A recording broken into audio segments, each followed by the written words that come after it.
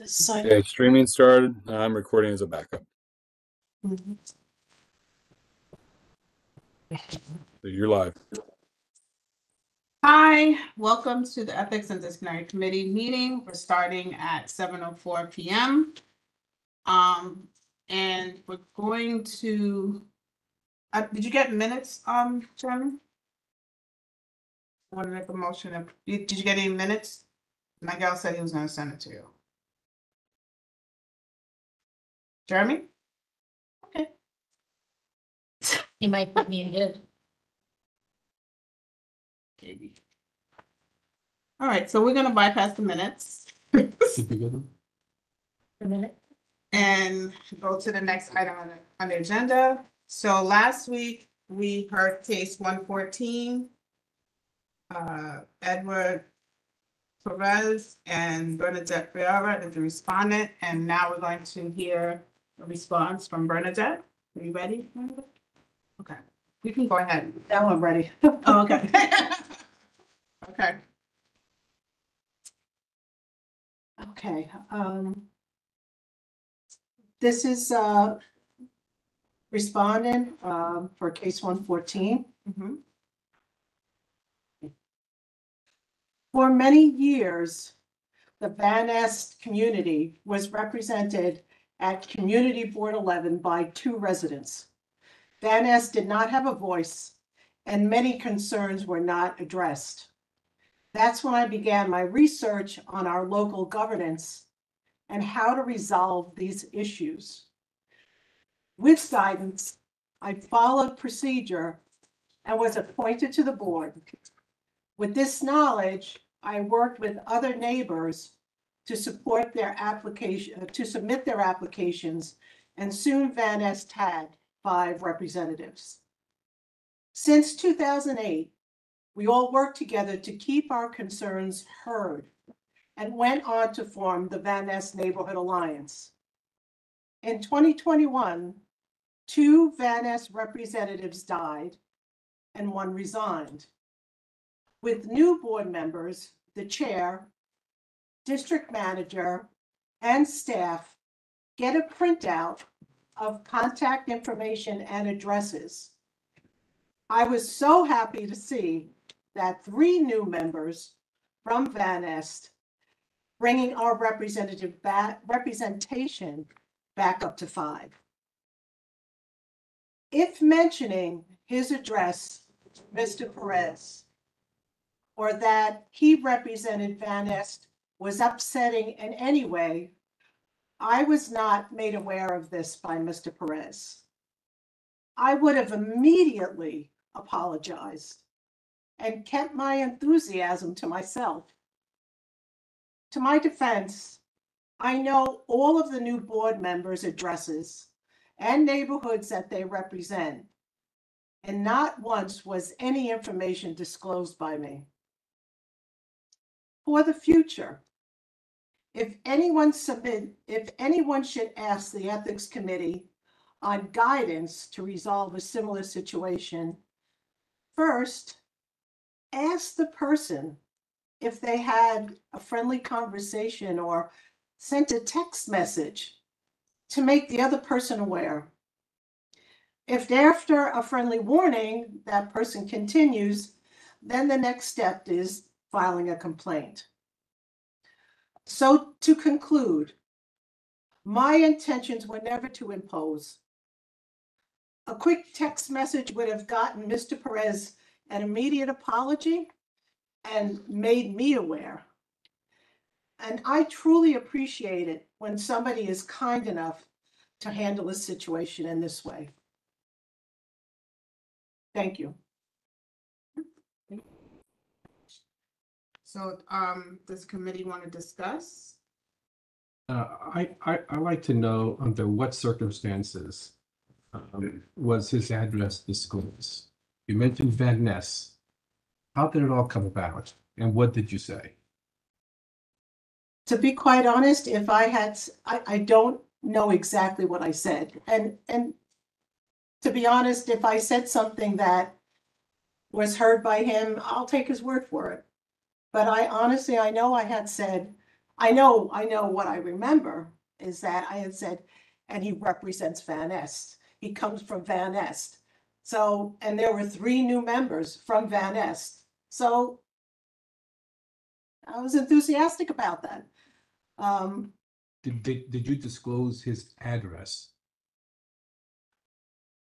To be honest, you would have to ask him specifically. If he says I did at some point, I'm not gonna argue, but if I did, then I apologize. I might have been, I remember one time when Edgar and Edward were in the same proximity, I think I might have said, you guys live on the same block. You live on the same block on Taylor. So, and I know it's very similar, the similar numbers. But I know that because we were giving a printout, but it might have just been in that situation. If I had disclosed it in any other way, honestly, you would have to ask Edward about that. And Edward Perez was there to hear that. I guess so, because he said that he filed a complaint, so I would have to say that he was. I personally don't remember. And he never approached you about the issue. No, and I really do. Honestly, I wish you would. I would have apologized right then and there. I would have said, I'm so sorry, I was not aware. I was just being enthusiastic. How many times has Mr. Perez claimed that you've violated his privacy? It's in there, In the complaint. once or twice. If there were more times, How many times have you, it's alleged that you violated his privacy in his presence? I don't, honestly, I'm not aware, but I'm not gonna split hairs if he feels offended by something. I'll give him that and say, okay, if you're offended by something, I understand, but you gotta make the person aware. The reason why I ask is because in the complaint, he alleges that someone brought that to his attention. And then to me, that's hearsay. So I just want to find out whether you've said it more than once in his presence. I don't know, I know that maybe at the Van Ness Neighborhood Alliance, when I introduced Stacy Ann, because she was there at the meeting, I said, we have, a new board member, she represents Van Ness. And we have 2 other board members also, they live in the neighborhood. So I might have said it at that point, but I don't think I had said, I wouldn't have just said anything about the address at all. So I might have just said, they live in Van Ness, or they live on Taylor, the same street as our vice president. So We don't know what Mr. Perez said, you said. the Except that specifics, yeah, only that his privacy was violated, but he didn't explain to what extent that privacy was violated, or the digits were used, or an apartment number was used, or a street, the whole complete address was used. yeah, I would have to be reminded of those specific. And that's not something that was asked, Madam Chair, during his presentation? Naomi, I'm sorry, say that again? was Mr. Perez asked when he gave his testimony, Mhm. what did he hear was disclosed? Whether digits were disclosed, whether actual address was disclosed? No, but we can Yes, sir. have him. We testified, so I'm just wondering if this committee, because I Yeah. wasn't here for that, whether he was asked those questions. Right, no, we did not ask about whether digits were relayed publicly, no. That's all I have. Okay. I'd like to give Mr. Perez an opportunity to answer your questions. Sure, sure. He didn't ask me officially. I'm not gonna. Right. I'm asking you, But you would like for me. I would like for you to answer your Somebody else have? Well, We're having a discussion, so basically both participants in the case Okay. can answer those questions. So, Yeah. would you like for me to chime in? that's what, thank you. Excuse me, I just respectfully, I want to be able to over here. I don't want to have you turning around inside. I understand you weren't here the day that I had my hearing that day. But I was timed and I felt like I was a little rushed and I had a lot to review that thing. So in the essence of time, I didn't feel like there was a lot of questions that were asked in that. Let me ask you, Mr. Perez, what did you hear Bernadette say regard to your home address? So on the meet and greet, that was the first instance. There was the private meet and greet where they had the new members come to the board offices. She had mentioned my address that day. Okay, now tell me specifically what you heard her say. Well, this is a Yeah, public no, hearing. Going. The without- digits Digits and the street address were Okay. mentioned. And I recall that she was trying to remember it because she couldn't remember it at the time, but she was really making an effort to try to remember it. And, maybe it was excitement. Maybe it wasn't.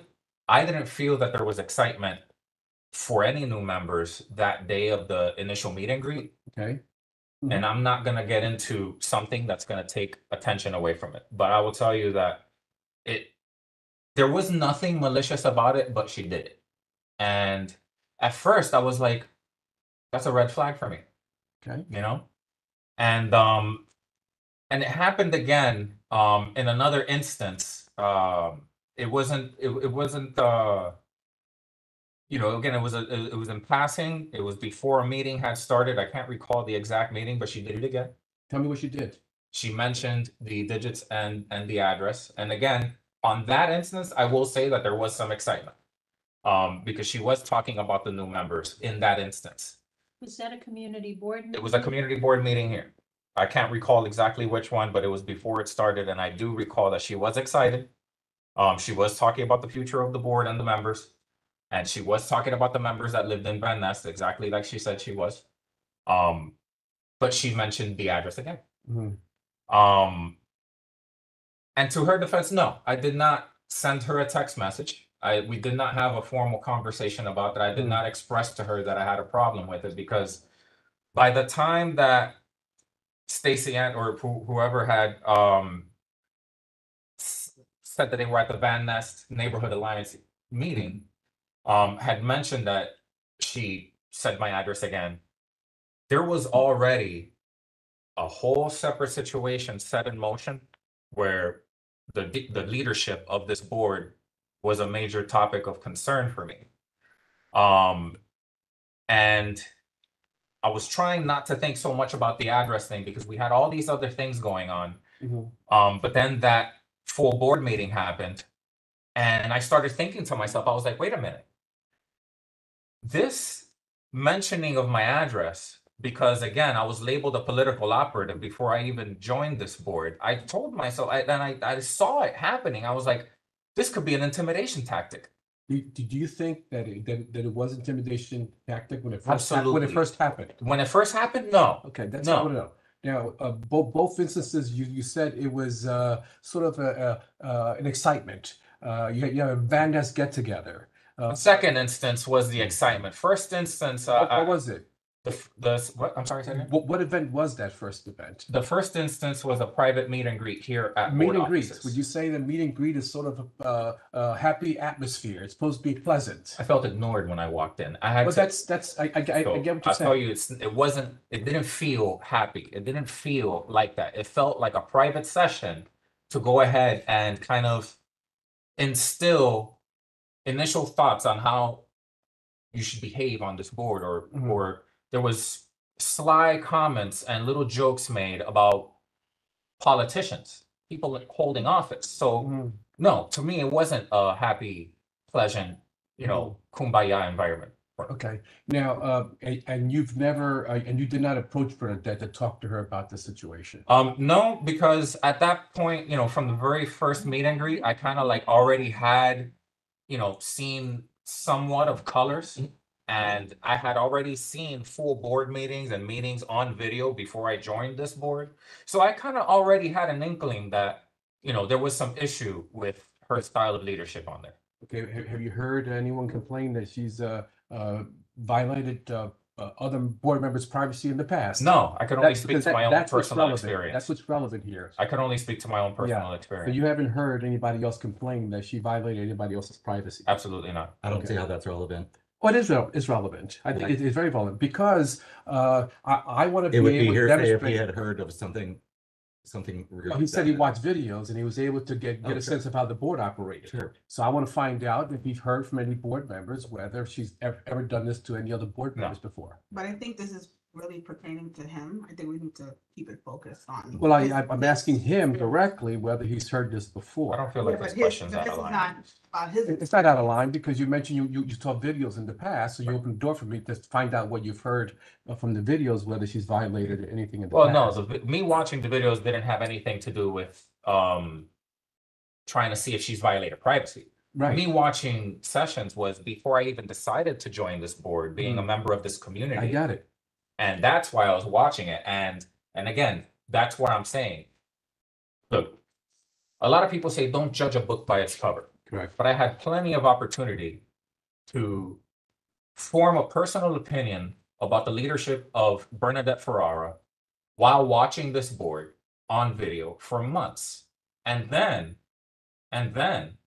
that's what made me want to join this board. Mhm. But again, there was already labels floating on Yeah. social media, screenshots that I believe I included in the package, where she's labeling new board members as political operatives. And again, that's when I started really Yeah. seeing things.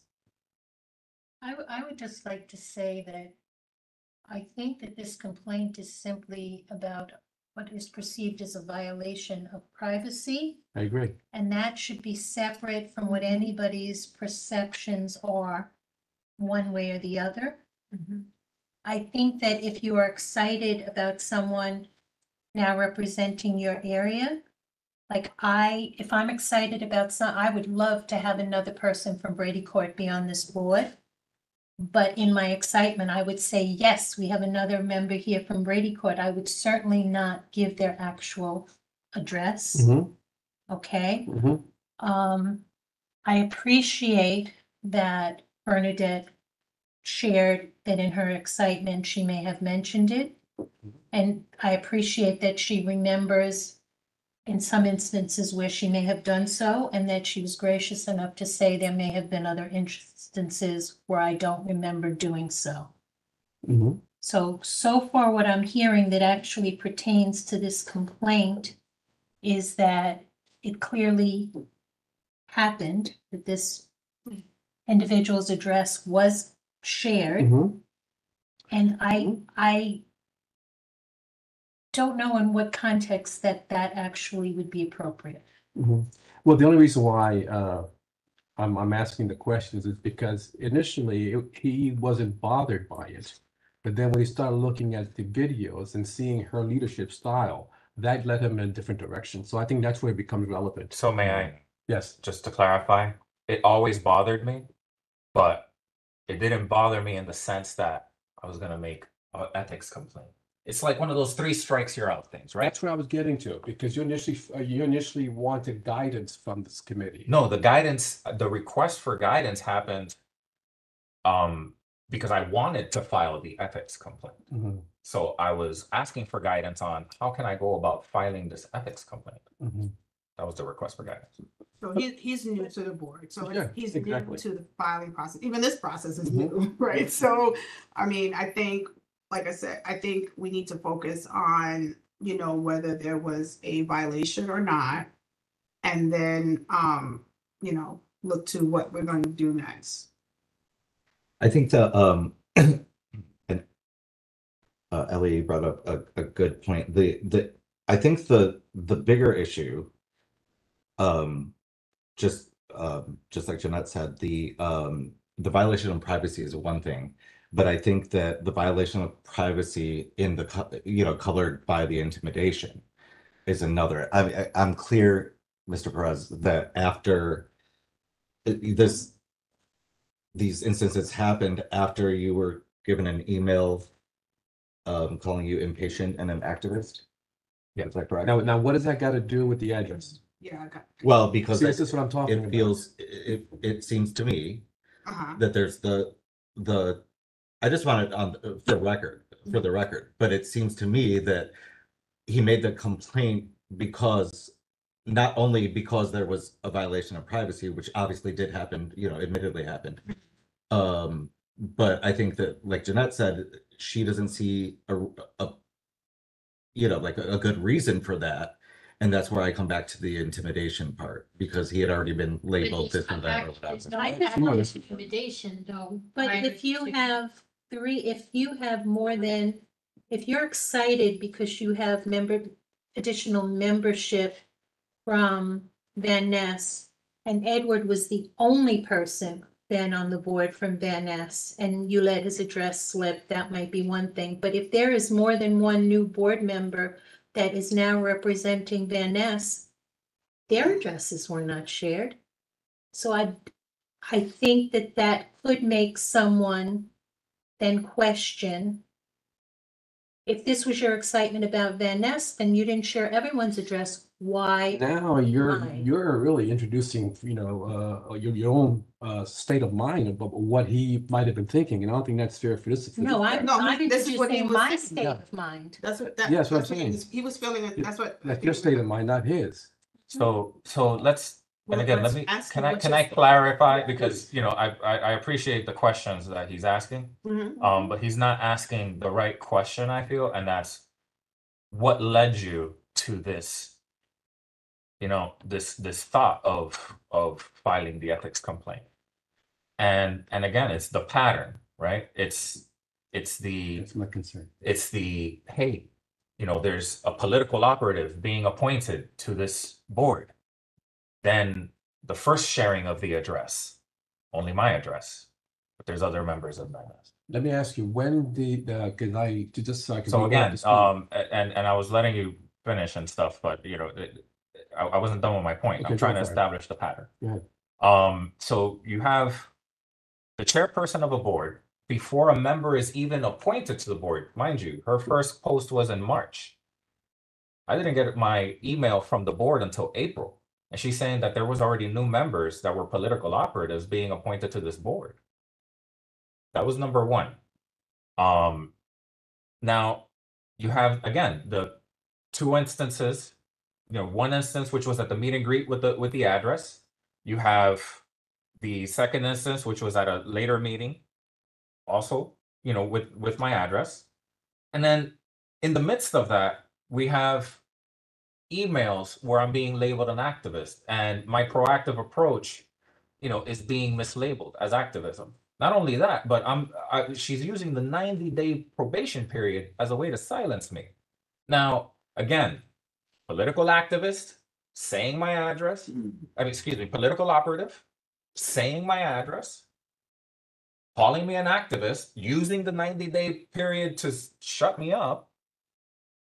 Yes, I started having a concern for my privacy. But again, I didn't have a conversation with her because she already set this ball in motion for me. Before I even came to this board, there was a target painted on my back. So you are very, everybody should be very sure that I had a concern for my privacy, and that, yes, there was definitely something very wrong here.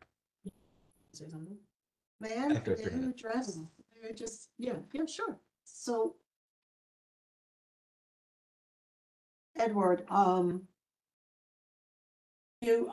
would you be able to send me where I actually said political operative? Just send it to me, Okay. I'm not saying that it's not there, but the 90-day thing was something that was just instilled, right, Naomi? With, we had just discussed that, as being part of the bylaws where, we were going to, at 90 days, just, see how the new board members were doing. It was brought into the board.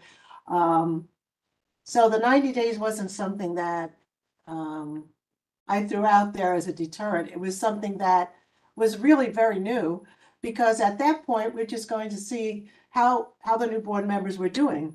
And that it was coming, the 90 days is just something that's new to everybody. So it wasn't used as a weapon. And I think, also Edward, in the email, I basically, and I have a copy of that, and I had said the word activist, I had said, to understand the intention that it was meant, because I even call myself an activist, because I have so many things that I was passionate about, I have a list of things with regards to, the animal shelter, animal rescue, Van Nest issues. There are things that I have been an activist since 2000 or not, whatever. So if I'm calling myself an activist, I even said in an email, I apologized and I said, please understand in which the intention it was meant. It was not meant in a negative way at all. If I call myself that. You do know that I don't trust you, and I stopped trusting you the day of the meet and greet. And Everything that you've done has caused me to now trust you. I have to Yeah. interrupt because I'm sorry, and I know you want to express yourself, Edward, but I would like, if you guys afterwards. May I? About that part of it, about, Go ahead, Mike. but and I'm not trying to dismiss it, I'm just trying to say, I want to move the case along so that we can talk about the violation itself. I don't have a back and forth. Would I be able to say one more thing before you finish, after you finish? I just wanted to say that, God, now I can't remember. Sorry. No. I think that in the grand scheme of things, that, people on this board, including myself, have been harassed at their homes or places of business. And so I'm not aware of anybody else that's had their address given out. Mine has to everyone in the well, borough. That's another ballgame, but by you particularly. And so I think that, a reasonable person could come to the conclusion that it was purposeful and probably not for a good reason. And that's all I have to say. I have a question. Okay. Okay. Yeah. We have this that you provided to us, and here it says that, she does use the term political operatives. But at any point, did she actually name who the political operatives she thought were being appointed to the board? No, but she said it was new members. And again, by deductive reasoning, I'm the only member that she's been saying the address to. I mean, it's spreading the address. So it was an assumption So I that felt- you might be one of those that she Yes. highlighted as such, but Yes. she never actually gave anyone's names No, out. I mean, do people that are doing intimidation ever advertise that they're intimidating somebody? I mean, no. Now, I don't want to go to the intimidation factor because that's got nothing to do with this particular case. But I do want to ask you, because in your complaint, you say, however, I recently have become aware. You didn't say you heard or directly to you, but that you became aware Right. of instances.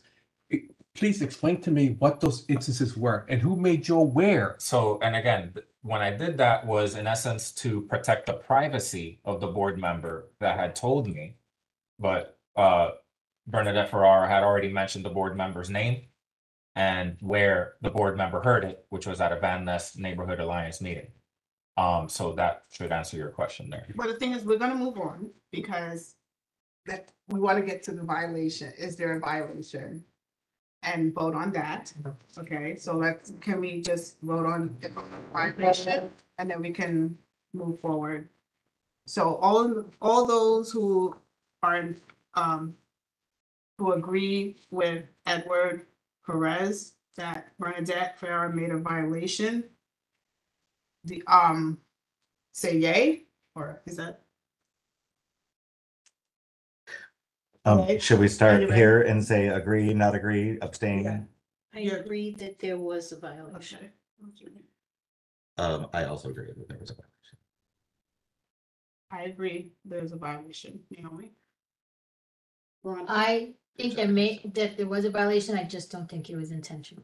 Okay, And then that'll be my answer too. you agreed with the violation, Yeah. but not intentional, okay. But we didn't have discussion, but we think about this whole thing, and I'd like to be able to see, setting up a meeting and bringing two people together to discuss a violation without the parties trying to talk to each other about that. Well, that's what's I next. don't think that's the way it ought to be. I think if I have a problem with you, Naomi, Mhm. I would come to you and say, listen, you violated my privacy. I appreciate if you don't do it again. We're talking about getting 6 people together. We're talking about taking time to go over a complaint where if they could have just settled it Mhm. and gotten the assurance of each other, that's mediation. Right. And then with the understanding that this shouldn't happen again, and then a disclosure by all of us to all of our committee members, all our board members, that no one is to disclose the person's privacy. I think that would have been a more appropriate way of Okay. handling the situation, other than filing a complaint. Okay, but this is the, I- right now, this I is the only. disagree. Sure. Okay, go ahead. The Go ahead, reason Shannon. that I disagree, and I normally believe that the best way to settle something is to speak to one another. Mhm. But if I want to use the parallel situation of a work environment, if an employee has an issue with the director, they can't comfortably approach the director, they would have to go to HR. Mhm. So in this situation, because it is a board member and the chair of the board, I think that we are, then the ethics committee became the mediation board. I Yeah. think because of their respective positions, that a board member, especially a new board member, may not feel comfortable approaching and having a conversation with the chair of the board. And therefore, I think that's, and again, it is my opinion, Mhm. that's why it was handled this way. So we're all unanimous that there was a violation. Okay, so we're gonna move forward to the remedies. So Edward, what I did, and you guys can disagree with me or not. I'm going backwards from 7 up. Regular ethics audits. This committee is the ethical committee, so we do that, and we're gonna be, we try to have forums and things like that, like I'm having meeting etiquette today, next month we're doing something. So we do try to, inform the public about ethics. So I'm gonna take that off the table, is that okay? Yes. Anybody have an issue? Okay. Transparent complaint resolution process, we do have that built. I can go over that with you if you don't feel comfortable with it. I can go over that with you so that you feel more comfortable with that. The transparent complaint resolution is this process. Okay, anybody disagree with me? I'm taking that one off the resolution. Anybody okay? Okay, so 6. Training on ethical conduct, this committee is responsible for that. And that is in our future. Okay? It's in our future. So I can take that off. You okay with that? Enhanced communication protocols. We can, and I see here, a commitment to upholding privacy standards. Is Jeremy on? Veronica, do you know if we have a privacy? Like a training? Yeah. I don't think we do. I tried to look for one. I What's couldn't it? find one. Okay, so I'm gonna fold number 2 and number 4 together, and we're gonna look for like a privacy standard document or training, okay? May I just say something? Edward, personally, I just want to say I do apologize, and really from my heart. There's really no way that I wanted to make you feel uncomfortable. I would have liked to know that I was doing that. Sometimes I get enthusiastic. And if anybody knows me, as far as when it comes to Venice, I get very enthusiastic. So I do apologize for that. And also about calling you an activist, I really do apologize that if that is something that offends you. But in my realm of world, an activism is a positive thing. So, and if there's anything else that you want to talk about, then let's talk about it. Let's have a conversation. Let's have a cup of coffee or whatever. But I do apologize for anything. So I just want to have that be on the record. Okay, thank you. Hi, how are you? Okay, so, review of bylaw interpretation. That, at the next committee meeting for bylaws, you can make that recommendation. Is that okay? Yeah, I would like to discuss the 90-day rule thing. Okay, perfect. So you'll make that recommendation, so. Bylaws.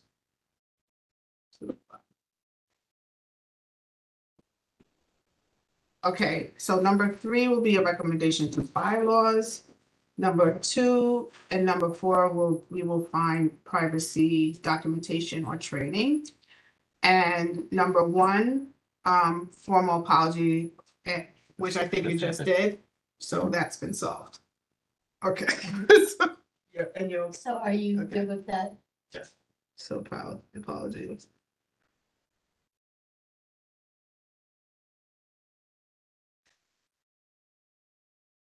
Uh, 12, 18. Okay. Have you addressed all your? Yes. Your, okay, wonderful. So at this time, Julie. So consider make a- this resolved? Yes. So I'd like to make a motion for case 114 to be closed. And, with the resolution of a privacy standard document or training. A recommendation to bylaws for privacy, language. An apology, to Edward Perez, which was done on 12/18. We're good? I'll second it. Beautiful. Okay.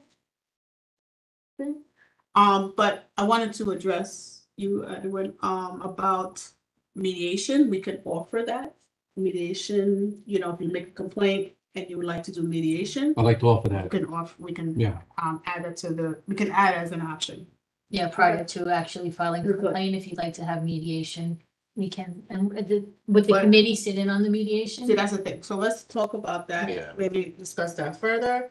Because this is the avenue that really people, but what they could do is they can make the complaint and then if they want to choose mediation, they can do so. And I think that's why he asked for guidance in the first Right, place. exactly. see, that was my understanding.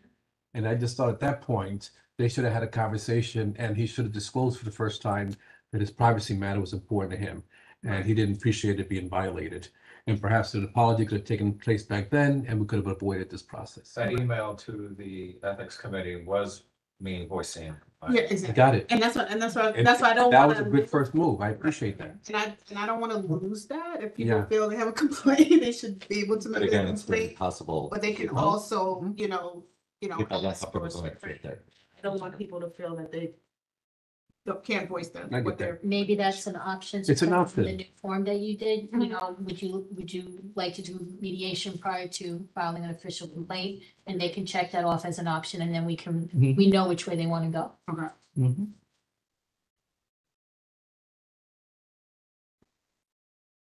Okay, it's 7:42.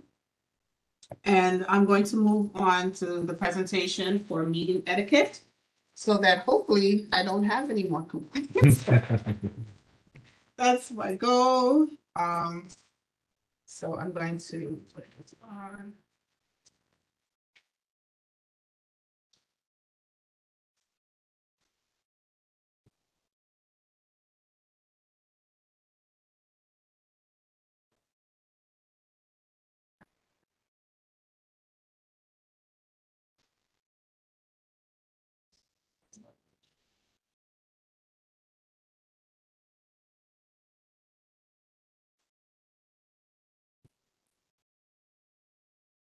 Okay. So, hello, everyone. Welcome. I'm Naomi Pemberton, and I wanted to do a meeting etiquette presentation because lately our meetings have been very aggressive, loud, no one's hearing each other, and to me, very non-productive. So I said to myself, how can I help? What resolution can I try to come up with? And I came up with doing this presentation, something people can maybe refer to, or, and also to open up discussion on how we can do things better. Okay. So I put this up about the presenter. It's on the CB11 website, but I did it as a marketing tool to have our board members complete all the biographies. Because when you complete the biographies and people look you up and get information about you, as you're a facilitator, a co-chair, or a leader on the board, people feel they can connect with you in some manner. Like I'm from the Bronx, I was born and raised here. You know, I went to New York State schools. I have 2 children, I have a husband. So sometimes this helps people to connect with you and have a feeling, you know, maybe you're from the Van Ness area, you're from Pelham Parkway, to connect with you and feel confident with in your build respect for you. So I just listed this here. You can read it on the website if you want to learn about me and other board members. So today we're going to talk about governance, how to have an effective meeting, how to stop meeting ramble, etiquette for community board meetings, how to be a quality meeting facilitator, the conduct statement, our conduct statement, and discussion and questions. So here I have a summarized Robert rules. You can obviously, why is it my mouse moving up? You can also purchase the book on Robert rules. I gave a link here. This is a Robert rules that was summarized by Cornell University, and it gives you a 1-page breakdown on how a meeting should operate. If you can click here, this is a conflict of interest board. You can go on their website. They give you a lot of information. Also, I would suggest signing up for their newsletter. It's really, really a good newsletter. It tells you about all the violations and settlements that currently occur. And it's a lot of information on how to really look into things that affect the community and how it affects, you know, people's jobs. Sometimes it affects people's jobs. Sometimes it affects the community, the revenue. So it's a very good source to go to. Also here, I listed you can click on it, the Open Meetings Law Agency. You can go here and it can provide you information on how to have an open meetings within regulation. Okay. So I'm not going to go through that. If you want to go through that later, we can. I know we're up pressed for time. So here I have a video of an ineffective meeting. And I think sometimes it's good to see how a bad meeting is so that you can see what's wrong with the meeting. Maybe you can, when you participate in the meeting, be a better participant.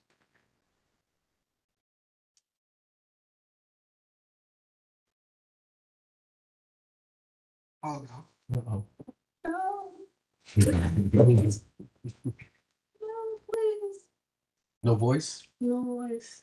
It might should be mute. because your voice, your volume is low. Okay, let me see.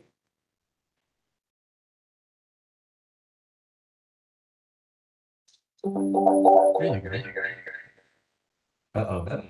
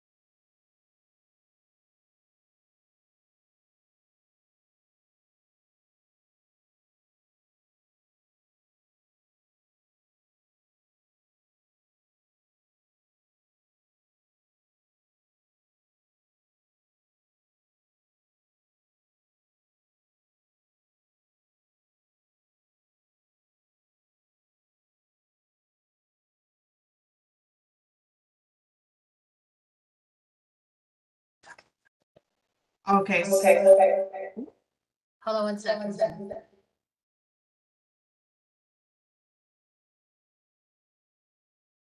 okay, so what did it say? I think we get the idea. I think we get the idea. Good, you get the idea, because that's what happens to me sometimes in our meetings. My hands go up to my forehead. I am, I'm just appalled. I am like shocked. So I think, as you can see, the facilitator in this meeting had done the same thing. Everyone was chatting at the same time. People were angry. People were threatening to leave. People were talking about different things rather than the meeting was about transportation. They were talking about other things. So I just wanted to present to you what an ineffective meeting sounds like, or looks like, or reads like in some people's cases. Okay, so how can we have an effective meeting? So first, we want to try to be punctual. You want to read the agenda beforehand. That is so important so that you know exactly what the meeting is about. Come prepared. Come, Edwin today came with his questions. Edward came, prepared to answer the questions. Come prepared. As you notice, then the meeting progresses and it's not stagnant. So if we come prepared, it just helps the meeting be more productive. Be an active listener and participant. So you're going to listen, but if someone is saying something already that you're already going to say, that may not be something that you want to repeat. You may want to say, I agree with you, and move on. But you can't, say, oh, that person said it, then you're repeating what that person said, and then you're going on and on. Say, oh, okay, I agree with Miguel's point. I agree with Bernadette's point. And we move on in the meeting. Follow the meeting rules. So that in every meeting, we have conduct rules. We have a facilitator. We have a co-chair or chair. There are rules to that person's meeting. It's important to respect that person and their meeting and follow the rules that they give. So speak clearly and effectively. If you have an issue with your voice, or you have a cold or something going on, then you need to let people know, and that's where that come prepared comes in, right? You come prepared maybe with your statements and ask someone else to read it for you, or you submit your statement, say I have a cold, I can't speak, and you submit your statements or your thoughts on paper. But it's important to speak clearly and effectively so that people can hear what you're saying and understand what you're saying. Ask questions and speak at the appropriate times. Everybody can't ask questions at the same time. It has to be one person that asks the questions and speaks at a time. If everyone speaks at the same time, no one can be heard. Then the meeting is not productive and people's viewpoints are not understood or heard. Be patient. If others are speaking, allow them to complete their thoughts. Sometimes, when somebody interrupts you, now you've lost your thought and your thought is incomplete, and then someone's looking at you like, what are you, and you're talking something else, and now the person doesn't respect what you're saying because it's like all chopped up. So be patient. Let the person speak. Let the person complete their thought. Wait for your turn to speak. It's courteous to wait for your turn to speak before to just not blurt whatever you have on your mind outwardly. Actually see, read the room, see what's going on, see who's speaking. If someone's speaking, wait for your turn to speak. Don't interrupt. Interruptions cause people to feel not respected. It also delays moving on in the agenda. It causes tension between constituents. So if I continuously interrupt you, the respect that I have for you, or the contention between us is going to rise. So wait for the person to finish and then you can respond. If you interrupt the person, it causes more anger and frustration between the two people who are speaking. Follow meeting leader rules. So if the person is telling you, the leader telling you only have 2 minutes left, you only have 2 minutes left. Usually, most leaders who are on these committees, they usually have their certain rules, and you pretty much know, you have 2 minutes to speak. We all kind of follow that 2-minute rule. So come prepared to speak for 2 minutes. Follow what the leader is saying. They have to try to get the agenda done. So for us to be more productive and have and do more for our community, we need people to follow the rules so that everybody gets their viewpoint out and we can have an effective meeting. Be respectful. Notice I star this. Being respectful goes a long way. It allows two individuals or few individuals to have a better relationship. If you continue to be disrespectful to someone, it causes contention. Then the only people that are losing is the community, because you're being disrespectful, you're fighting, you're going against each other, and it does not help in terms of getting things done for the community. So I'm gonna see if this plays. I don't know. I think What we're did gonna you have to do? mute us on our end, so it Okay. doesn't echo. Try to put it. Let us know if you hear it when the video starts, just let us know in the chat.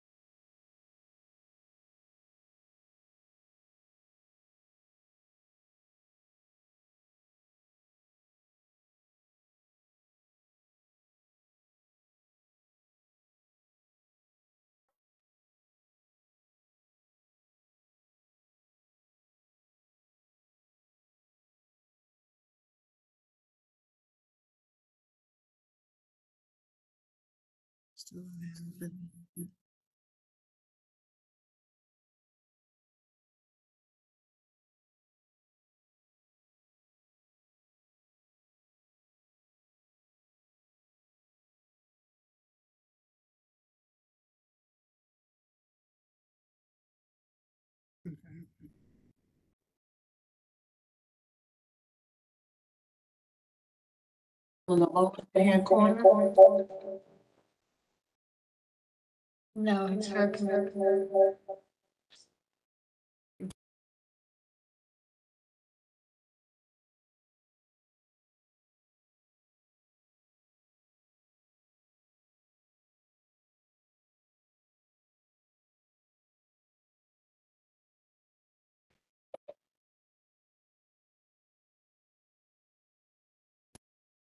Yeah.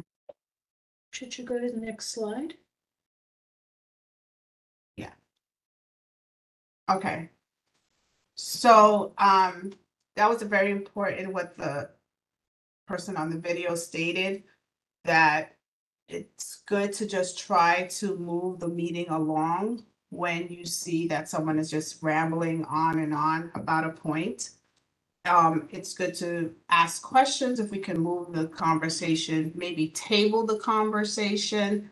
That way, the person doesn't feel like you're just shutting them down, that you're going to hear them at some point. Maybe they can talk about it at another time, or they can summarize what they're going to, what, or 3 high points or priority points they want to summarize. And then we can write those down and, and then review those. Etiquette for community board meetings. One person at a time should speak. I know I'm being repetitive, but one person at a time should be speaking. Do not interrupt. Let the person speaking finish their thoughts. Refrain from side conversations only when necessary. You should only have those conversations. Pay attention to this person that's speaking, because you don't want the point to be, say, what did you say? Could you repeat that? Pay attention. I know I do it sometimes, and I'm trying to be more conscious of it as well, because I may be writing something down and somebody's speaking, so my brain is like focusing on my writing. But try to pay attention to the person that's speaking, because that also delays time. Then the person has to repeat themselves, and then people they may start talking on the side because they already heard what the person said.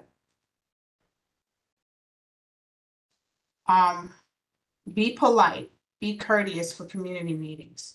Come in polite. Come in knowing that you're going to be courteous.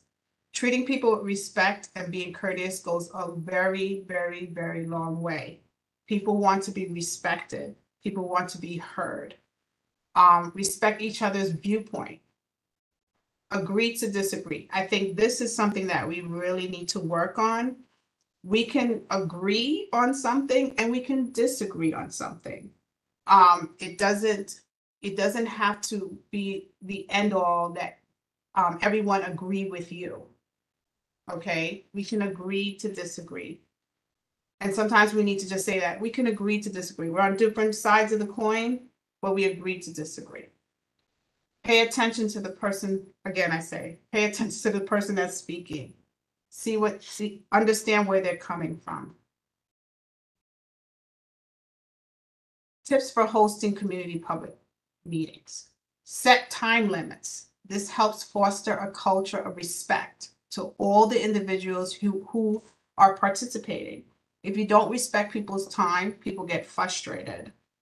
So you want to make sure that you as a facilitator, or if you're having a public meeting, that you're setting time limits and their time is being respected. And you're acknowledging that their time is being respected. Explain the process. Make sure individuals understand the rules and hold them accountable. So sometimes we have meetings and people are not held accountable, so they feel that they can just continue to do it over and over again. So you have to, of course, respectfully hold them accountable.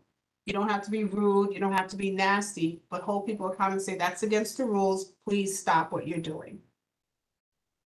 Listen to the person speaking. This shows that you respect the person and what they have to say. Sometimes we're not listening to each other. So that person that's speaking feels that you don't respect what they're saying. So then they become more aggressive and more angry. So you want to make sure you acknowledge that you heard what the person is saying, and that you show respect to that person. Sometimes that person is not going to be happy with your answer, but that's where you agree to disagree, right? No personal attacks. Stick to the facts and resolution of the problem. There's no reason in a public meeting or a community meeting we should be personally attacking each other. The meeting is for the community and community business. So we should be keeping focus on that point. watch your body language. So if you're sitting here, you're going like this, you're on your phone, you're over here, that's also showing a disrespectful, that you're being disrespectful to the person who's speaking or the person who's facilitating the meeting.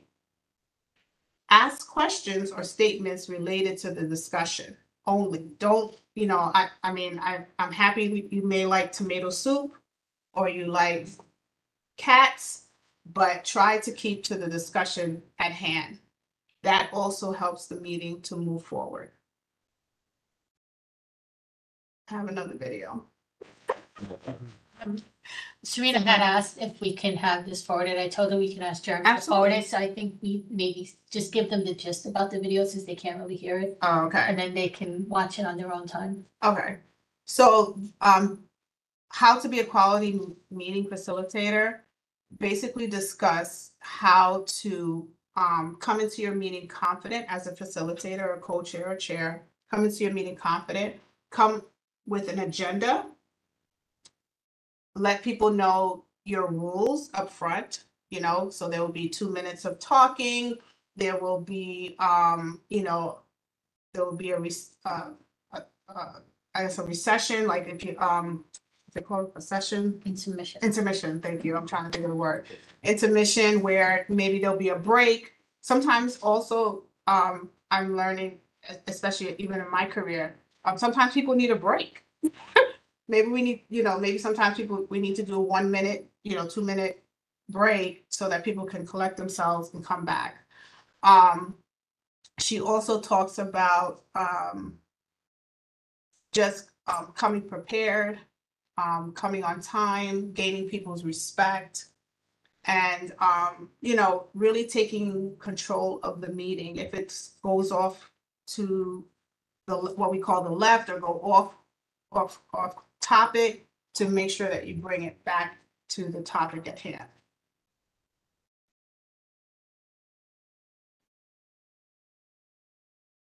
So here I list I'm going into the conduct statement.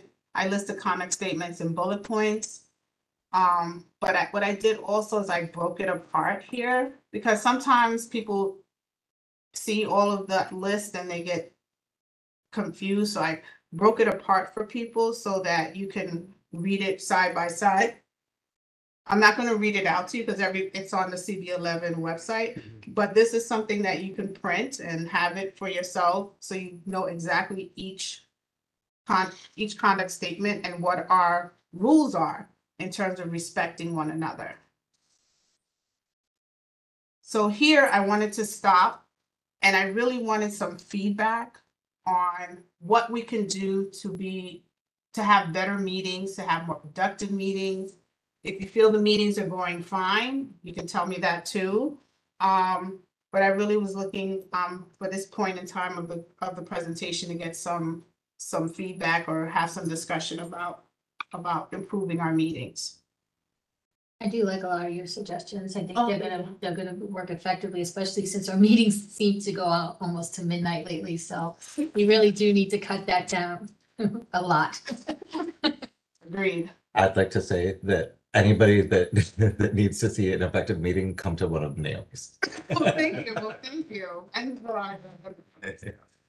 Yes, indeed, friend. Yeah. Cynthia has, I can't see it here, but it said Cynthia had her hand up. Hi, was that for me? I'm sorry. Yes. Hi, guys. Naomi, thank you for that PowerPoint. It was very, very well put together. Just 2 points that I would like to just in terms of being mindful when going into meetings is active listening is one of them.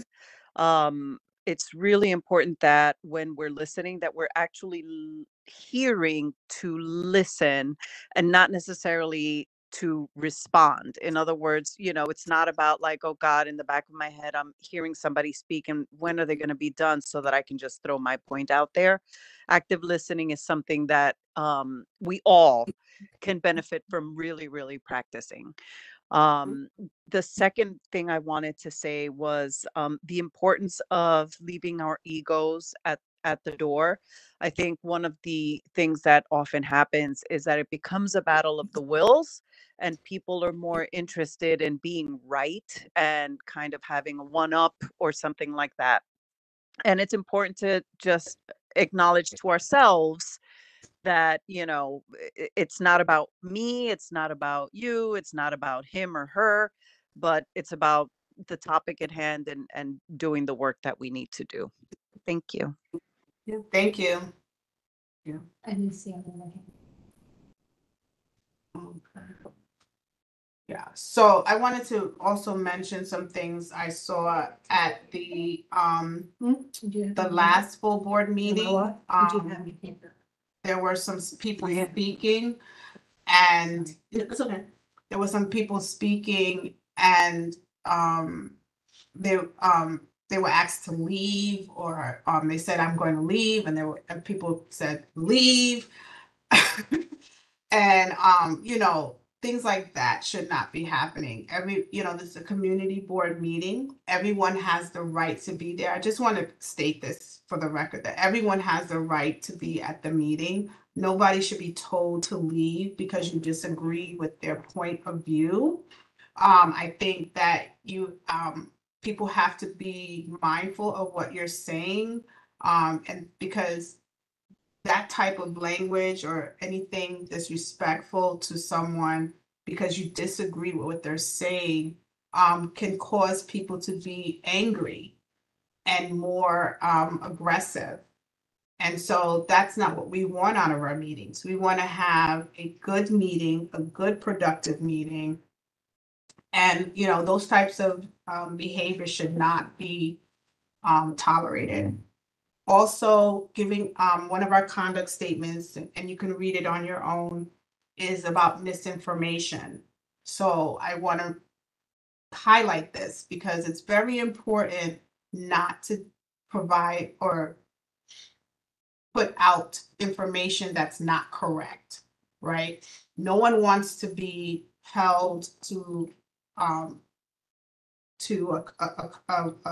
community board and be told that they are not this or that, and it's false information. If you have information about someone, go through the proper channels. Do not go to the full board meeting where we're trying to make motions on community-related work. I think we need to make sure that people understand that what is the full board meeting for? The full board meeting is to get work done for the community, not to basically, I want to say in regular words, trash people, right? This is not time to trash people, talk about people. This is a time to do community business. So just be very careful about misinformation or else you'll end up here at the Ethics and Disciplinary Committee. And that's what I'm trying to avoid. I don't want anyone to end up here. I want to be able to do some real ethics and disciplinary presentations, have more people, from the community, legal community, health community come in and talk about ethics rather than have people here, in a case. So just try to be mindful when you're at the full board meeting. We're all there for the same cause, which is our community. We are passionate. I know Bernadette is very passionate about Van Ness. I've been knowing for the time I've been on this board. She's very, very passionate about her community, and so am I about the Northeast Bronx. And Brady Corp, and Jeanette. Yes. Yeah, oh, sure. And so I just want to make sure people understand that we need to just make sure that when we're coming to the meeting, we have the right mindset in terms of what our agenda is and what the work we have to do. Thank you. Go ahead. I think that if we made some adjustments, that we could have a more effective meeting. I would suggest that we should know beforehand what our process is going to be. Okay. For example, I think the meeting should start on time. Mm-hmm. I think that if we need a verbal roll call, that should automatically happen so that we can avoid discussing it for 20 minutes before it happens. It will save time. I think that we might want to look at the structure. If we perhaps had the committee's report and even the new and old business prior to the gallery session, some of the gallery session's questions might have been answered, which could Yes. also save time.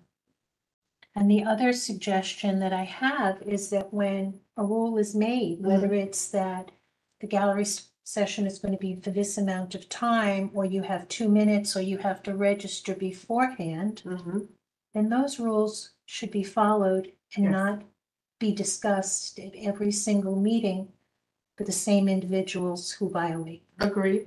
So Everybody I should be think- held accountable. I think that we should have a clearer process and structure. I think that we might want to redesign our agenda. And I think that we might want to do something different so that we can simply have an effective meeting where we're hitting all of the topics that are important. And that it's not going on until 11 or 12 o'clock at night. Because that can be very difficult, especially for the people that are there in person who then have to navigate getting home. And for those who have, work the next day. But I think that there are things that we can put in place that's all has to do with structure to make it Structure. move Yeah. better. I agree. One thing I just wanted to clarify was the gallery used to be at the end. But we had a lot of pushback from the public saying that they did not get a chance to speak about stuff before we made motions, which is why we moved it to the beginning. So anybody that wants to speak on a certain subject, they can do so, especially if it's on the agenda that a motion's being made. They want to be heard before we do the motions. And unfortunately, the motions are part of the committee reports, which is why we put them at the end. So that's just something I just want to let you know. It was at one point, they were at the end, but we got pushback from it. So we moved it to the front so the public could be heard. So I have a question. Can we, those that sign up for a particular motion, like if they're gonna speak to a particular motion, can they just sign up for that particular motion and speak before then? I mean, that's something we could speak about in leadership if we want to try and restructure how it's done. Yeah. Because I think we would need to get more people some thoughts and ideas into it first. Yeah, maybe we can make it more focused so that, because then sometimes the gallery goes on to all kinds of different subjects. So maybe if we can do that, but But we some can talk people- about it. Some people sign up with just like community CB11 issues. So Right. it's kind of hard to nail that down. Yeah. I just wanted to say quickly, with regards to, just like, I think it's important for the chairs of the committees to know that it's incumbent on them to run the meeting. I can't tell you how many times I've heard, other people be like, is anybody running this meeting? Are they going to still let her talk? Like what's going on? Like, why is it okay for this one and not okay for that one, whatever, blah, blah, blah. And so I think it's important to remind the chairs, first of all, that they are the ones that actually have to enforce the rules, but also that, if that's not happening, they have to, other people have to be like, hey, speak up, be like, no, she can't talk for 10 minutes, or no, he can't, say that to her, like whatever. It seems like everybody has their own strengths and weaknesses, but it's important for the chairs to know that they don't have to let their meeting run on. Like Right. you could just say, hey, done. We should be in control of our meeting and not the other way. Yeah, Right. because that happens a lot. But I think sometimes too, we also have to build a level of respect, a culture of respect for the community and for what they say to us. And also respect for us as community board members. That I feel is lacking. There should be more respect between, we are appointed to this position to speak for them, for the community. So the community should respect us enough and we should respect them. Right, it has to be open communication. Nobi, I want to bring up a subject matter. A person can be removed for cause. I think we need to do a better job in defining cause, because a disagreement about somebody's view is not cause. So I think we need to examine what we mean by the word cause, and what defines cause to bring it to a level where it's entertained by the board. Because you can move a board in a direction and the outcome may not be favorable without having cause. So we need to be able to define what cause is as we move forward. Yeah. And I think that would help Mhm. keep people focused on the needs of the community and not certain individuals. You wanted to get a presentation? And there's two other issues, that I want to just make clear. And I've heard these conversations about conflict of interest. Mhm. A conflict of interest is when you are in jeopardy or when you have something to gain, monetary gain.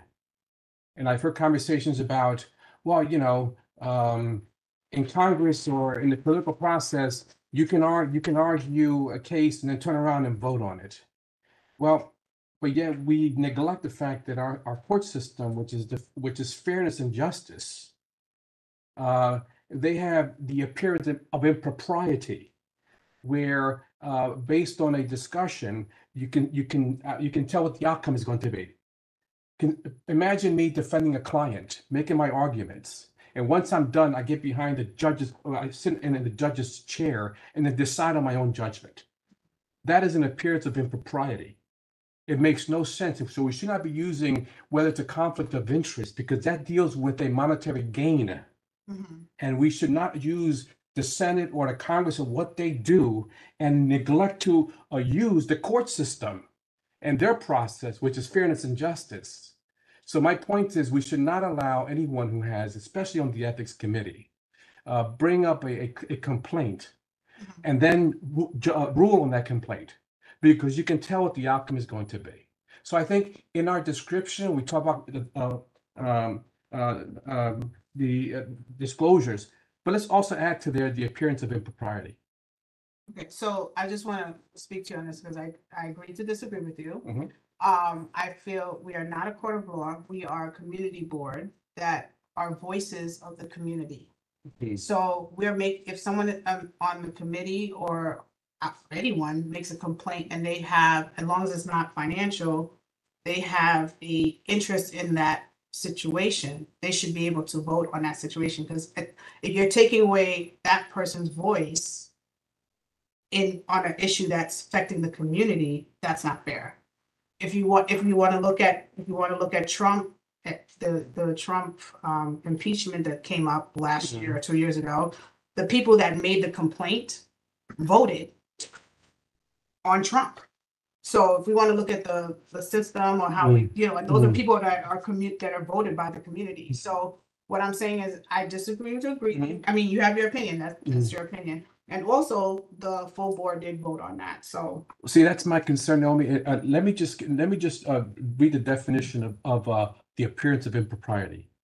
An appearance of impropriety is tested when a covered person will or may take a direct official action that, although not constituting a conflict of interest, will or may create a reasonable perception that the covered person's ability to carry out his or her official duties with integrity, impartiality, and competency is impaired. So, and in the conflict of interest definition deals with a member may not vote on any matter that could result in a personal and direct economic gain for themselves or any associated person, business, or nonprofit organization. So there's a distinction between the two. Right, but that's different, and why I say that's different. So I live in, I'm trying to think, so I don't give out my address, but I live Oh, don't. Your neighborhood. I live in my neighborhood. Your neighborhood, yeah. I live on Boston Road. On Boston Road, a liquor store wants to come up, right? I say no, because but I live in that area. And I say no. Okay? Now, my brother owns the store. I say no. Should my vote still not count? That's a whole different. That's different. That's different. Should my vote still not count? He's answering. Okay, go ahead. That's completely different. Why? Because you're not the one raising a complaint against someone.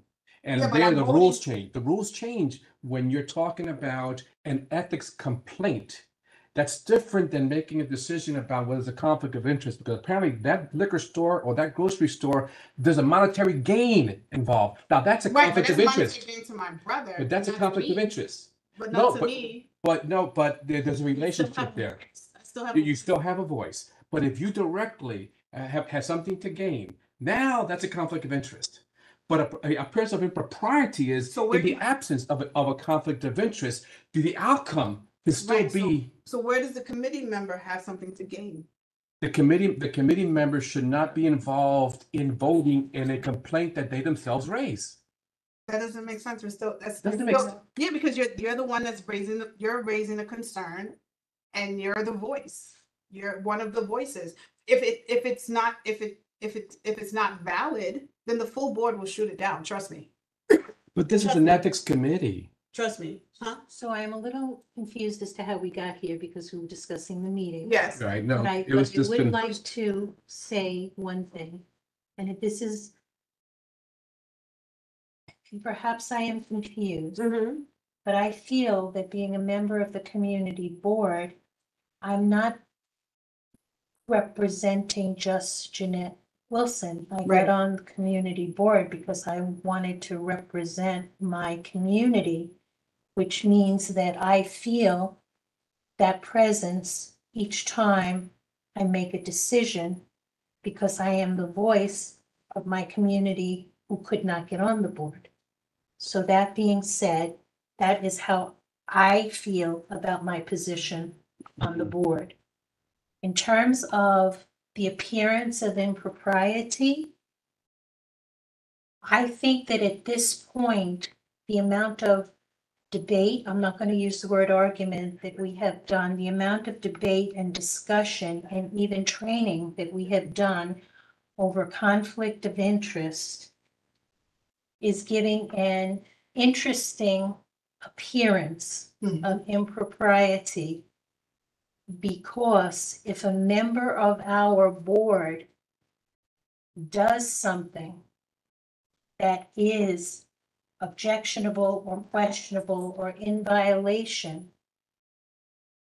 and a grievance, a complaint is brought against, and you then represent your community and vote on it, I think that that is not the appearance of impropriety, but the appearance of you are doing your job for the people you came on this board to represent. And what I would love to see, so that we would not have the appearance of impropriety, is whether it is a person in a position of power or just a regular board member, when you do something that you just know is unethical and is improper, to simply take accountability for it, say I'm sorry, say I will try to do better, not try to excuse it ad nauseam. You are on this board. You are not here just as an individual. You are on this board to represent the community. When you make a mistake, and we all will make mistakes because we're all human, own up to that mistake. Take ownership and move on. That this board has gotten to where it is, where we are a joke. We are basically a joke. And where everyone talks about it. Whether, not even just to this one borough, outside of the other boroughs. Where is our pride in turning this around and saying, no, we're better than that? Yeah. We are going to resolve this and take care of it and move forward, and not discuss and debate it ad nauseum, actually do something about it. Every member that is saying whatever your title is as a member of this community board, take that ownership, Right. take that accountability, and move forward. That's all I wanted to say. Miguel? I just think that as an example, there have been two votes. That one of them was my ethics both. I chose to remove myself from voting on that. Okay. And so there's the, you know, so that it did not appear Exactly. improper. Okay. There, Veronica did the same on something else. And so there's something to be said about, you know, making a choice not to vote on your own, you know, on your own cases, or, you know, if it's something deeply personal in that sense. But there is also something to be said about, you know, there's I think it really has to be a judgment call on people's, you know, it's just be fair. Like, you know, don't vote if it's actually going to, you know, like get you out of trouble. You know, but again, if there's a liquor store or, you know, anything else, if it's something like that where you're not really, you know, it's not like a big huge thing. I think it might be better that we police ourselves and just be like, hey, dude, you can't vote on that. That's exactly You my know? point. I think the committee should decide whether that person should not participate or vote on a complaint that they themselves filed. But then if it does come to, if it does come, This is ethics committee. the other side of that is that anything that comes out of here is just a suggestion. The full board is going to be voting on it anyway. And I think that maybe if it's a very close full board vote, then we can talk about whether it was fair for that person to have voted. But if it goes, you know, overwhelmingly one way or the other, there's really not any question. So it's kind of beating a dead horse. I just feel, and well, every person's vote should count. Like you said, if that person fails to recuse themselves, then that person fails to recuse themselves. Then they feel that they're not going to fairly vote. If you feel you're not going to fairly vote, then you should recuse yourself. Maybe that can go to bylaws, that be a recommendation. Okay, thank you, but we agree to disagree. So thank you very much. Thank you for bringing your point up. I appreciate it because it's good to talk about stuff. Okay, We don't have gallery session, or do we have gallery session? yes, we can have gallery section. I don't know who registered though. No one registered. Diane, Oh, no. just raised your hand. has a fan raised. Diana? Yes, hi, everyone. Could you give me the 30-second warning, please? Sure. Uh, Hold on 1 second, Diana. Okay, I'm gonna set up our clock. One sorry. I forgot to bring my purple up. You're probably not. Let her know when it's time. ready? Go. Okay. Thanks. I really appreciate the discussion tonight. I think one thing that also might help is to state at the beginning of the meeting what the shared purpose of the meeting is.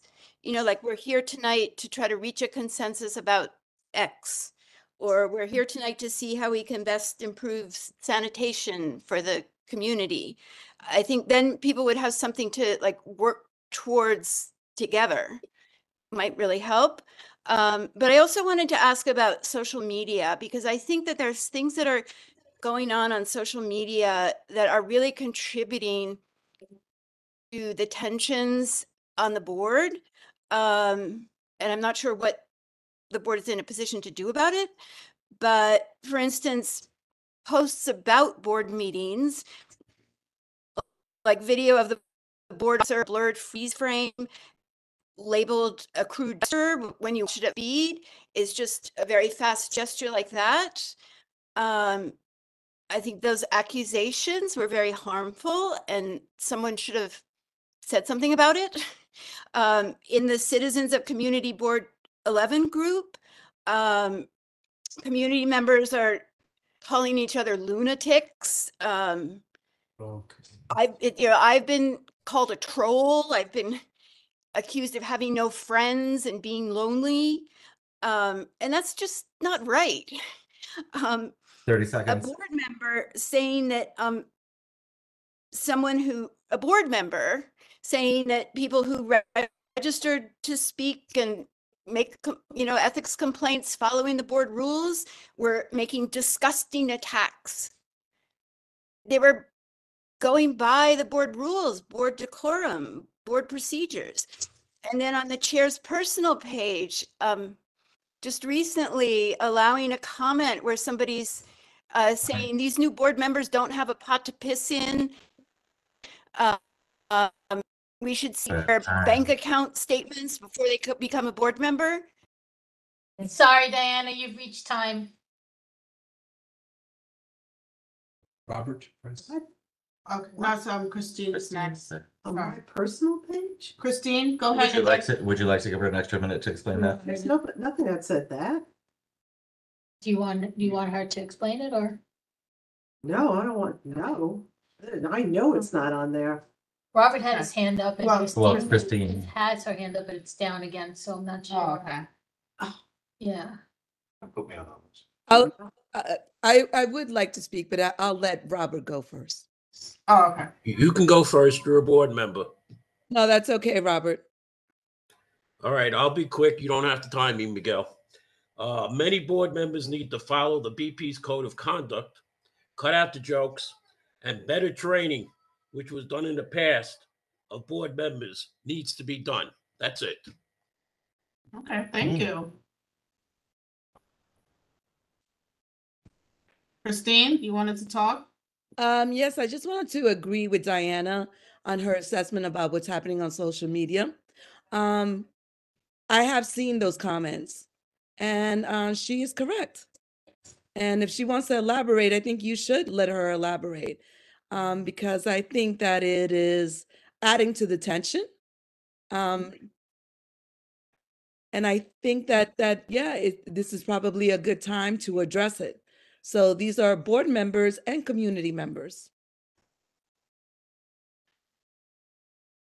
Maybe we need to talk about, maybe at the next bylaws meeting, someone can recommend a social media policy for community board members.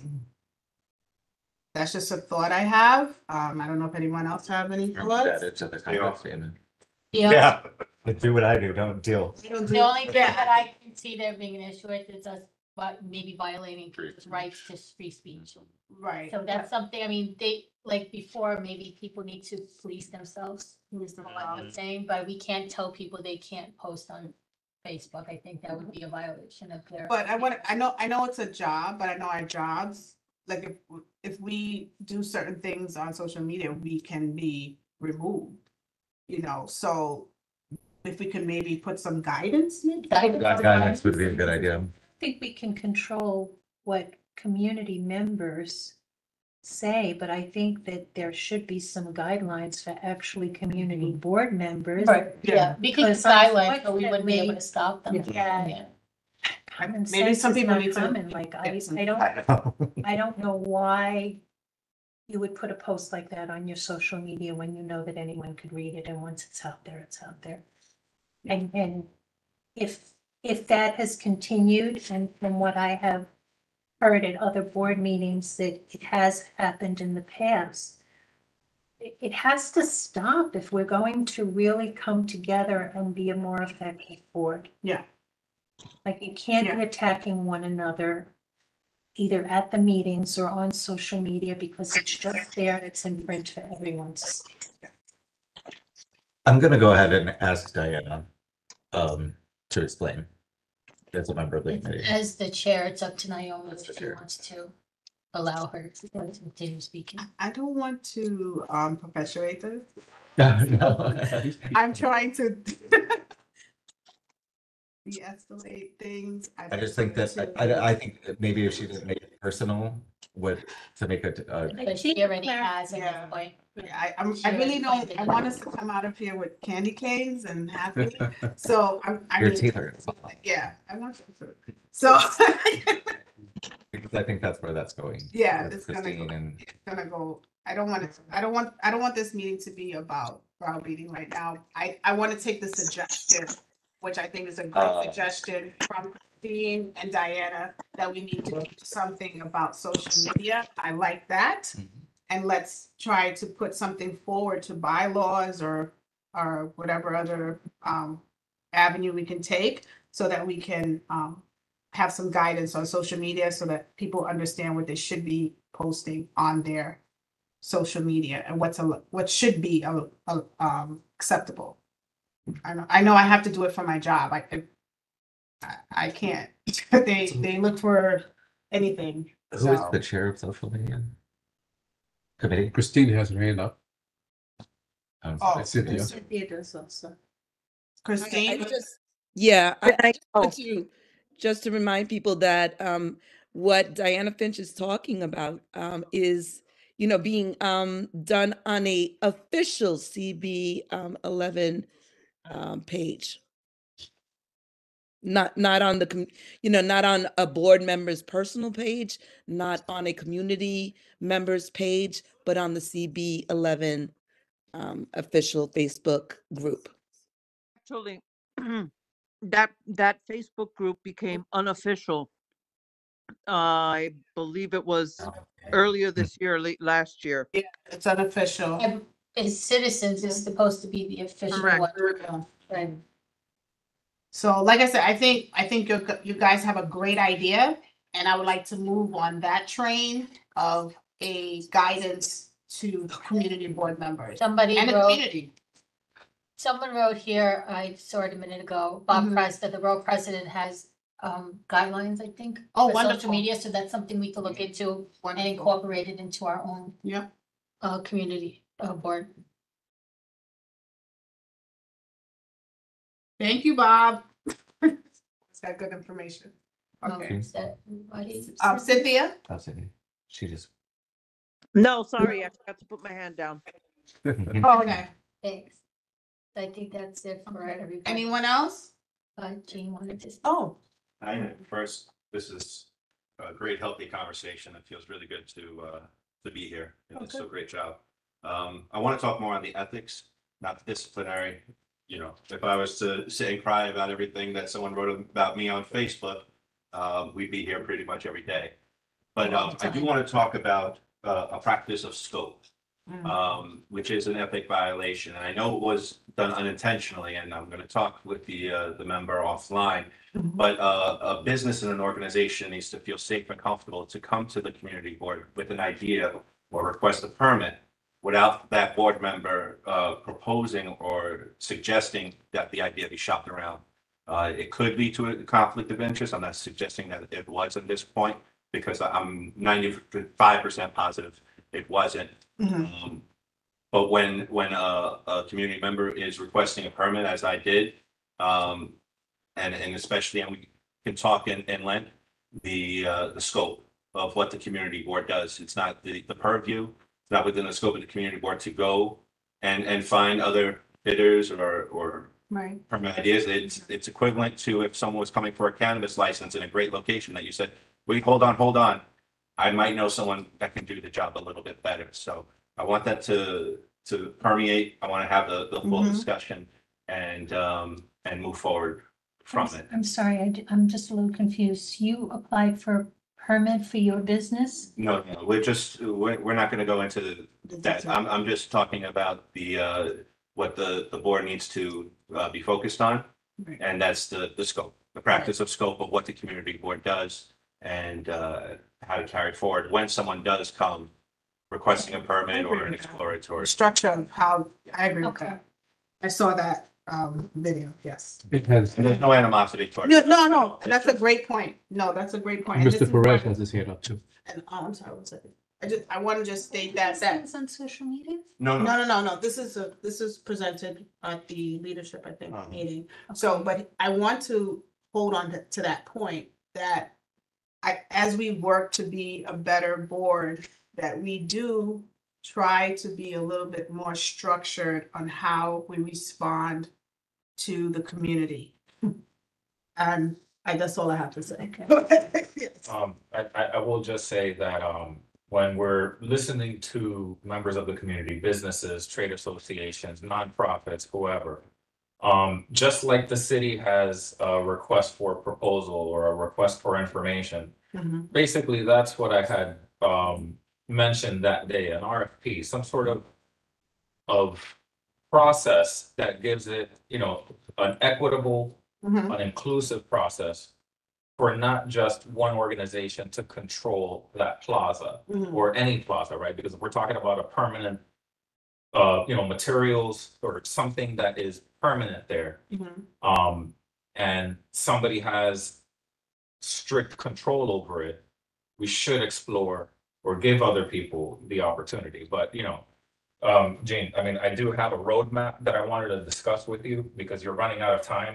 I'm not gonna blurt out the date, but, I do want to talk to you about it. But again, it was no animosity towards, But it is a legality issue that I want to prevent Mhm. Right. from occurring So- from anybody. So because I was the one that made the comment and you're making it a legality or you're referencing a legality issue, I have to ask you, when you say legality issue, is it financial? Is it like what is the legality issue? Because if I need to go ahead and contact my lawyer in the morning, I want to be sure what is it that you're telling me? This is a personal. Yeah. Yeah, this is not.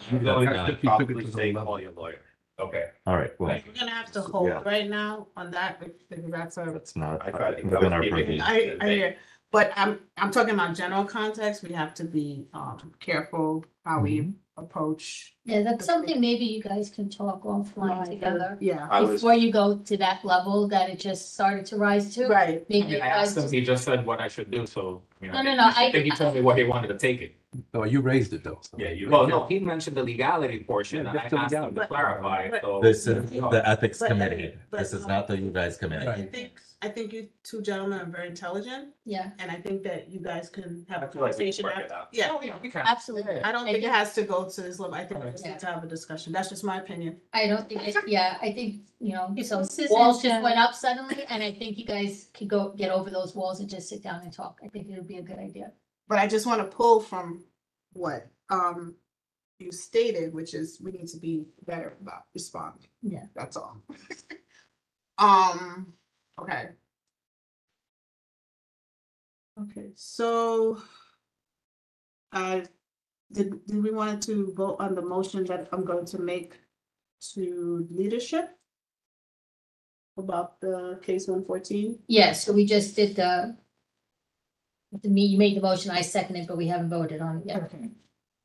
So, all those opposed to the motion to bring to leadership for, privacy and standard document training, recommendation, to bylaws for, language around privacy, and the apology was done, so I don't know if you want to bring that as a resolution, but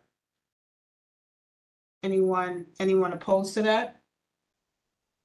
Everyone agrees? Wonderful. Wow, unanimous. I love it. No abstentions. No abstentions? No, Okay, great. then we are good. Okay, any old business? Okay. I don't think we have any. Yeah. New business, I sent everyone a new form that I would like to be added to our website as a replacement to our current complaint form. It's more user friendly. So I'd like to have that. And we have a new case for January 22nd. In case anybody wants to look at it, I have 2 copies. Okay. Thank you, Veronica. I just have a quick question. The one that you sent me, it'll be editable online, right? Yep. Okay, You great. can even do it on your phone. I just didn't, I'm so happy. when I opened it up, I Yeah. tried to, because I wanted to play with it, and it didn't work, so I That's just, your phone, on my iPad. on your iPad. Yeah, so like I couldn't edit You it, download it? who knows? But yeah, I just wanted to make sure that it would be, the form would be editable on the Yeah, website. you can- Okay, so you could do that You can and put whatever you don't have to information. print out You everything. don't have to, Okay, you don't have to make another additional Fantastic. paper to fill it out. I was very upset that I was filling out this complaint and it was crazy. The So I only said, thing- if that's what the community is experiencing, that's terrible. I haven't thoroughly looked at it, but 2 things that I would suggest, just, and again, I haven't thoroughly looked at it, is adding that mediation option to top, and also changing the information at the top also. Which information? This here. No, sorry. This here. This? Chairman Albion. Oh. God. That's from, I think, when it was first put together. So we just have to update that. Well, maybe we should take that stuff off.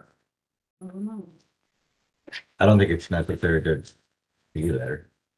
Those things change, you know, I think we have, or is it, we is that- usually have something on there on any kind of communication in Mhm. those 3 points.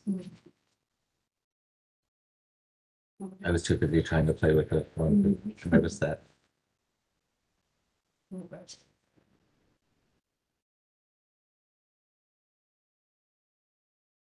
So add mediation and take this off. Yeah. We don't have to vote on that, right? The adding the mediation. But are we okay with the form being, like, once I do that, are we all? Okay? Yeah, I don't know if I don't know if Jeremy's on, but I don't know if the board has to vote on the new form letter, or if that's something that could just be done by the ethics committee, but we That's what I'm could, saying, as a committee, do we have to vote on the new I think- form? I mean, we could ask this to have it sent to the full board, Mhm. and then we could bring it up at the full board meeting and see, at least Okay. bring their attention to it so they could look at it and make any suggestions. Now, I have a question. Sure. On the 1, 2, 3, 4, the fifth paragraph. The committee has 90 days from date of I ethics. don't think that's the same one, but No, no, because the format is different. That's the old. that's, well, maybe it's this. Yeah, the That one, committee yeah. has 90 days from the date of the ethics committee hearing and has to be complete to review each complaint. At the beginning of its investigation. So at what point, when do we decide whether a case is worth being heard by the ethics committee? To allow it to go into the investigative process? Because when we first started this committee, Mhm. we used to get the complaints, and if the complaint didn't warrant any further action, we would dismiss it. As Right, opposed so- to hearing. So we did an email about 4 months ago. Mhm. What was it, 4 or 5 months ago? Yeah. As long as it's a violation, if the complainant has points out the violation, which it states, Mhm. and it meets that guideline, we hear the case, so we can. When you say we, do we decide, yeah, he meets the standard, or does one person make that decision? We get a summary. Because Yeah, some, we then have we And that- vote on it? Yeah, we vote on Okay. it, yeah. Because I didn't get a chance, I didn't see that at 114 or some of the others. It just came. No, it just comes because if it meets the violation of what I outlined about Mm. 7 months ago. It was. 7 months ago, if it meets that violation, then it moves on and we can hear the case and. Because it's a violation of one of the. Okay, so I think So it'll like help, if you're, yeah, like you get arrested, right, and now you're going to the. you'll get arraigned and so on. So that's why it's important that we define what cause is. Okay, Because we shouldn't be moving a Yeah. case forward unless there's a cause for it. yeah, and there is a guideline. Okay. There is a guideline. Yeah. I remember getting the summary of my case, and I didn't vote on it. Because what happens, we had voted on all of those, remember we had. To be voted on heard. those Cases to be. To be heard. To be heard. Just, Where like, it was like. But we should always do that. We should always look at a case and determine whether there's a final pressure case for us to move forward, and then listen to the case. Because there could be something in there that we say, well, this case, we need to ask further questions before we decide to move forward on it. Yeah, I disagree with that, because. We also get, Pointed out violation, we I'm get- afraid of that. we get like a million we get a lot of complaints that are, oh, well, she said this about me, so. Right. I mean, it's Yeah. really, And those get dismissed. They Yeah. can't be heard. That's what I'm Yeah, saying. So but there needs to be a review. if you process. wanted to, I mean, if you want to review every single case, I mean, there are some that are just blatantly not, Okay. It doesn't meet the it doesn't meet the standards of a violation. But I guess the ones that we decide to move forward, we should talk about those. Oh, sure. I don't know. What do you mean? Does everybody? I mean, it just, I don't know, because I set the guidelines. yeah, that was I thought that. Yeah, so if it meets, while ago. if it meets the guidelines, we all voted on it. If it meets the guidelines, then it goes forward. If it doesn't, if it's like, what was it? Somebody said they don't like my hair, then it doesn't go forward, Mhm. because that doesn't meet That's not a violation against the community. But my question, who decides that? Well, I just, if it doesn't, If I'm meet the correct, Naomi, criteria, several moves months forward. ago, when you sent out those guidelines, we Mhm. all voted on it. Mhm. So it was clear which cases would move forward and which would not. Correct. And we haven't gotten anything outside of those things anymore. Like we haven't, like, we Yeah. haven't received Same. anything outside So of the basically, guidelines. anything that was outside of the ones that were backlogged Right, have not met any of the guidelines that they shouldn't move forward. right. Okay, so I guess the question is, if something is not received that meets those guidelines, that probably shouldn't go forward, is that brought before the committee so we can make that decision? That's what I'm as a saying. committee, We or need is to that make a just decision made as a committee by to the move forward. chair? We did. We made a decision as a committee Waste of- that if it didn't, so I think the point being, Ellie, you were on the committee at that time. Sure. We voted all together, perhaps you weren't at that meeting, but we voted that there were certain types of cases that would be deemed valid by the chair. And certain ones that, wouldn't. If you'd like to see anything that gets kicked out, then that's great, but I don't think that we should, but she shares, if something gets kicked out, Yeah, I guess. like, it's, Naomi sends it and she says she doesn't feel that this is something that needs to go forward. And somebody in the committee doesn't feel the same way, that could be brought up for discussion at that time. Yeah.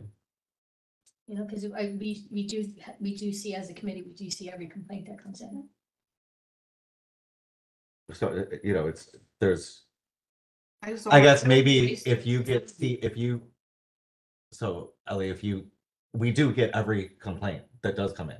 So if you find that something has not been, a complaint that you think maybe has some validity, doesn't come up, then I guess you could say something. I mean, I know that we just got one a couple months ago that was so ridiculous, I kind of fell out of my chair. So it was it's no big deal to me that it didn't come up. Right. The only reason why we were doing that before was because we had such a. Backlog. Well, when we first started the committee, though, We that's didn't how even we know, we didn't operate. have a guidance at Well, the it's time. 15, no complaint.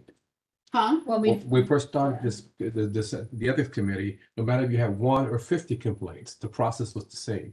We'll look at the complaint and determine as a committee whether it should move forward No. or dismiss. We changed the process because it was duplicate work. How's it duplicate? Because if it doesn't match, okay, it's supposed to come here if it's a complaint Mhm. that is against the community, Right. not about someone's hair, nails.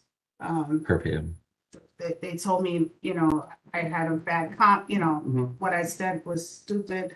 That's not a complaint. That's opinion. Right. That's opinion.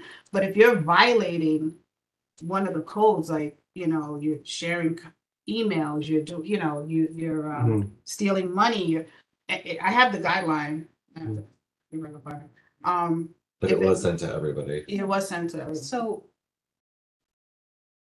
if we're going to make a change, then maybe we can put that as an agenda item for our next meeting.